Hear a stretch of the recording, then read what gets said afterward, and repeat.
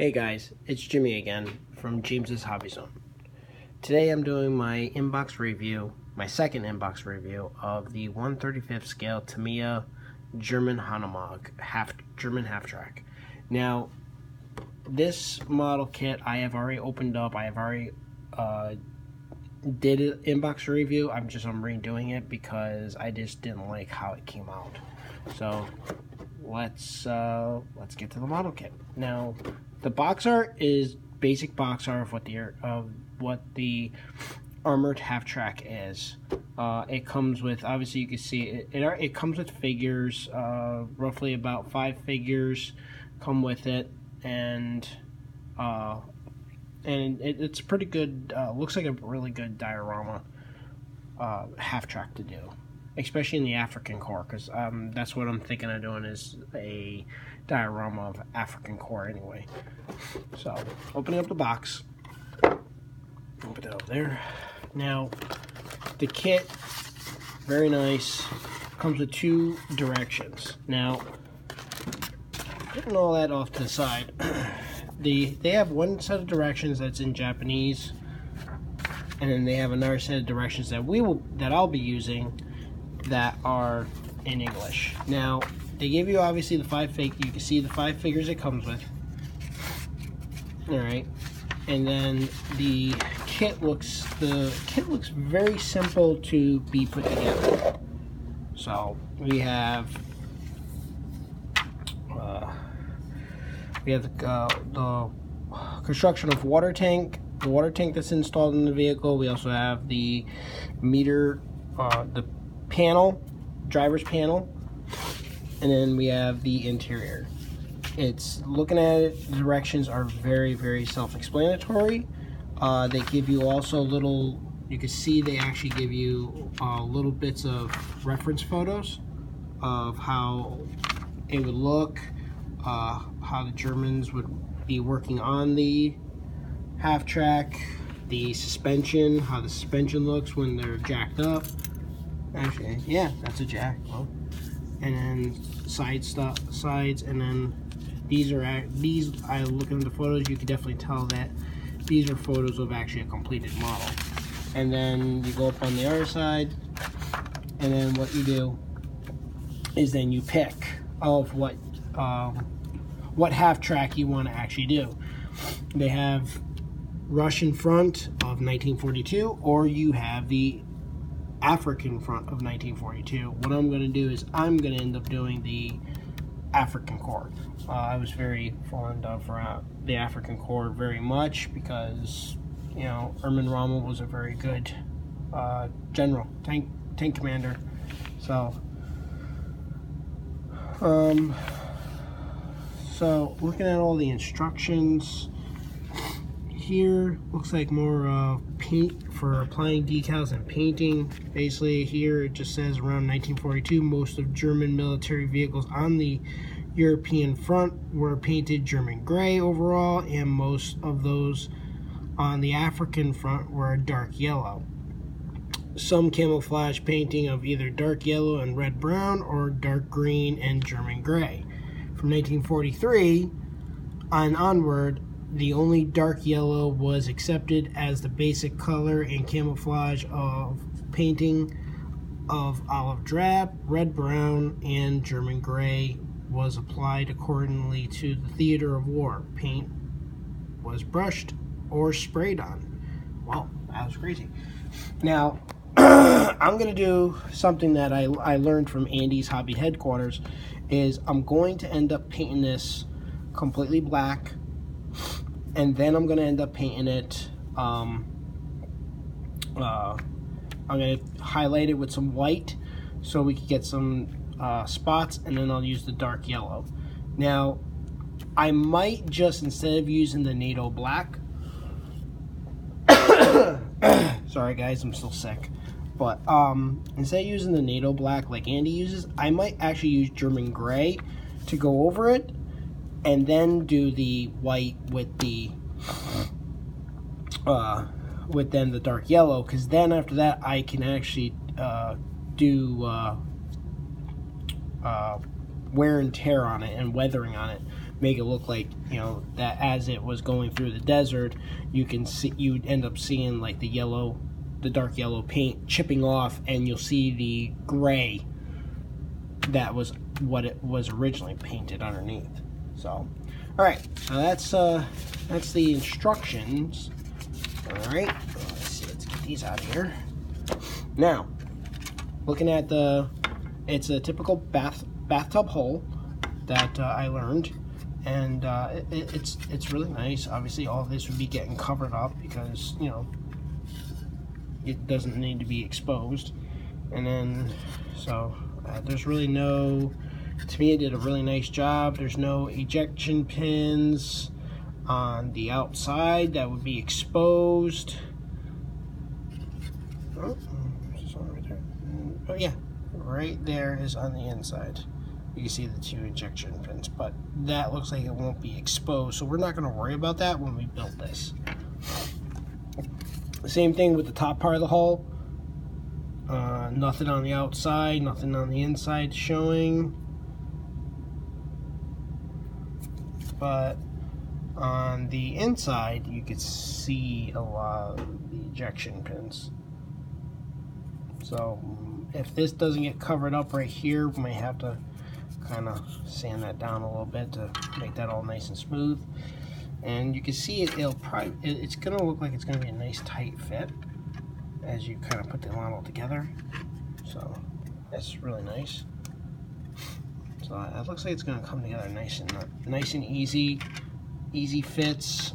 Looks like the mold that Tamyia did is from 1975. You can see that, but I think this kit is a little bit newer.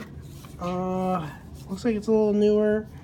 I mean, can't really tell. I don't know. There's no really year markings on when anything was manufactured. The only thing I could really do is I could see if there's a manufacturing date on the decals, because the decals will end up telling me if the decals will actually tell me when they were manufactured, but I don't really know. Looking at the decals, they're very nice. They're very thin too, but looking at them, there's really no date that would be on them. So, you know, we'll have to, you know, just go and hope, you know, just say it's a 1975. Well, it's not. We definitely know it's not a 1975 kit. So, but here's the first sprue. Looks like we got a lot of the accessories here. We have side skirts for the side of the hull that would go on the side over here to cover up the tracks. Headlights, those are headlights. Front plate armor for the machine guns. Machine guns are very nicely detailed. I really like that. You can kind of see. So, ooh, machine guns, where are they? There they are. Yeah, so they look really good. I like how they're nicely detailed. The seats are really good. Toolboxes for the side, front plate armor, seats, plate armor for the seats, regular tools that would be painted separately. And, you know, the first sprue is, you know, very well detailed. I have to figure this out. I don't know if these are part of the kit or if that's ejector pin markings. I don't know. I have to look. I don't think they belong, because those are ejection pin markings right there. But I don't think these belong, or these go to or these hook up to the boxes. They might go hook up to toolboxes. So I won't really know until I start building the kit. Alright, let's put that over there. Get the next sprue. The next sprue looks like it's got 2 on the inside. As I pull it out, looking at it, we have a lot of the interior. There's some seats. Oops, let me get that piece out of here, because you guys can't really see too well. You know, interior parts, we have, that's the front panel steering wheel. This would be the decking that the crew would sit in. All the suspension.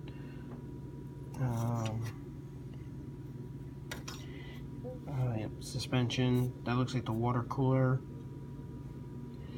Yeah, there's a little more accessories and more suspension kit stuff. So, steering wheels. Yeah, we're gonna go with that. And then here's the other one where now we have the road wheels. The road wheels. We have the drive sprockets and the rear and the front wheels. It would be nice if Tamyia had, you know, given us, instead of these plastic wheels, that they would end up giving us actual rubber wheels. that would be really nice to have. But I mean, I don't know. I don't really know about this because this is my first armor piece. I really like how this kit is already displayed and how the pieces all go together with the sprues and everything. I'm really enjoying this. So building this might end up making me want to like start building more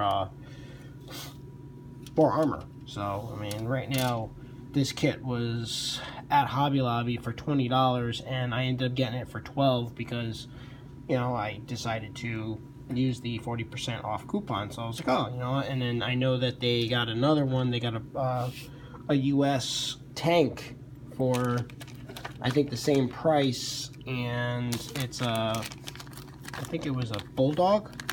So, but here's the figures. Now the figures are here's the figures with all their equipment. These, I don't know what they are. These might actually be pieces to the Hanomag, so I won't really officially know until I can get to that. But the soldiers are very detailed. This would be my first time trying to do actually human figures, so this will be pretty interesting to do. So I mean, you got the Mausers. I used to have a Mauser, actually. I wish I had my Mauser still. Forgot what those are called. I think they were MP9s. MG42. So, and then, you know, their helmets, their little packs. The water. This was gas masks. These were their gas masks. Then we have their knives. And their little, I think they carried their grenades in those. So either they carried their grenades in those little packs, or those were their water canteens. I'm trying to remember the German military.